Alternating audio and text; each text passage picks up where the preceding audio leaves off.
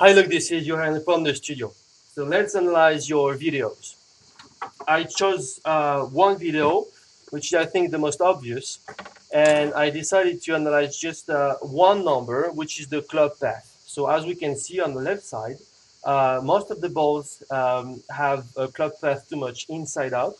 That's why the numbers are too much positive, and it means the shaft is traveled too much inside out through the ball.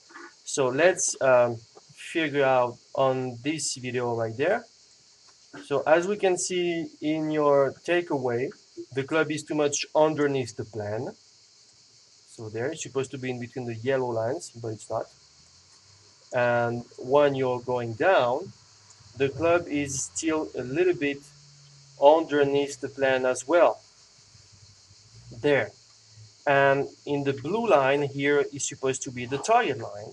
And as we can see, the club is going from too much inside to outside. It's very obvious. So what I suggest you is a very simple drill, which is to get two balls on the map, very close to each other.